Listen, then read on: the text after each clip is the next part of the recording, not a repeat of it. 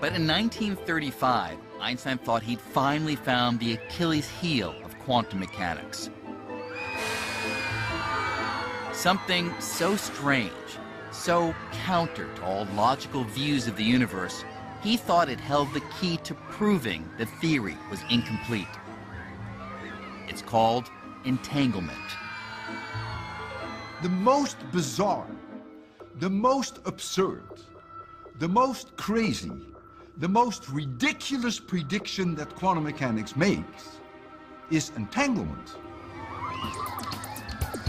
Entanglement is a theoretical prediction that comes from the equations of quantum mechanics. Two particles can become entangled if they're close together and their properties become linked. Remarkably, quantum mechanics says that even if you separated those particles, sending them in opposite directions, they could remain entangled, inextricably connected. To understand how profoundly weird this is, consider a property of electrons called spin.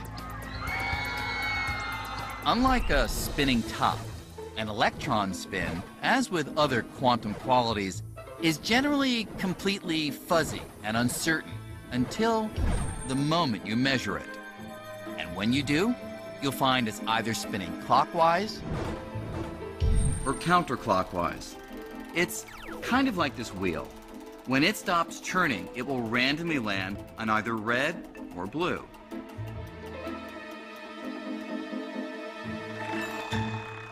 Now imagine a second wheel.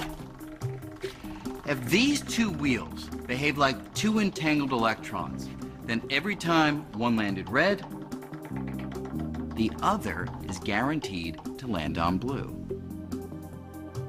And vice versa. Now, since the wheels are not connected, that's suspicious enough. But the quantum mechanics embraced by Niels Bohr and his colleagues went even further, predicting that if one of the pair were far away, even on the moon, with no wires or transmitters connecting them, still, if you look at one and find red, the other is sure to be blue. In other words, if you measured a particle here, not only would you affect it, but your measurement would also affect its entangled partner, no matter how distant. For Einstein, that kind of weird long-range connection between spinning wheels or particles was so ludicrous, he called it spooky. Spooky action at a distance. When you have one particle here and one particle there, and they are separated enough that there is no signal able to allow them to communicate, and they still seem to be talking to each other, then is a big mystery.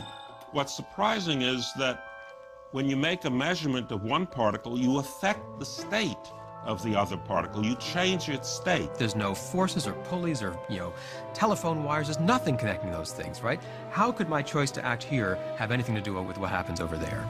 So there's no way they can communicate with each other. So it is completely bizarre. Einstein just could not accept that entanglement worked this way, convincing himself that only the math was weird, not reality.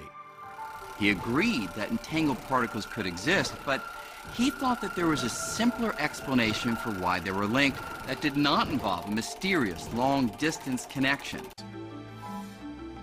Bell turned the question into an experimental question. It wasn't just going to be about philosophy or trading pieces of paper. And the experiment that he envisioned could be done. You could really set up an actual experiment to force the issue. Clauser set about constructing a machine that would finally settle the debate.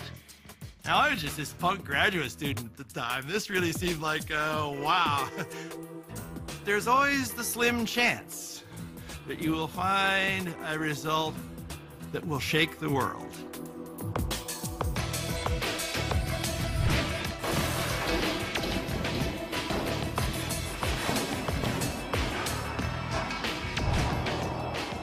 Clauser's machine could measure thousands of pairs of entangled particles and compare them in many different directions. As the results started coming in, Clauser was surprised and not happy. I kept asking myself, what have I done wrong? What mistakes have I made in this? Clauser repeated his experiments, and soon French physicist Alain Aspect developed some even more sophisticated tests, with one going to the heart of the Einstein-Bohr debate. In Aspect's test, the only way that measuring one of the particles could directly influence the other would be for a signal to travel between them faster than the speed of light, something Einstein himself had shown impossible. The only remaining explanation was spooky action, and so Aspect's experiment removed virtually all doubt. Quantum mechanics is true even in the most mysterious and the most weird situation. The results of these experiments are truly shocking. They prove that the math of quantum mechanics is right. Entanglement is real. Quantum particles can be linked across space. Measuring one thing can in fact instantly affect its distant partner, as if the space between them didn't even exist. The one thing that Einstein thought was impossible, spooky action at a distance, actually happens.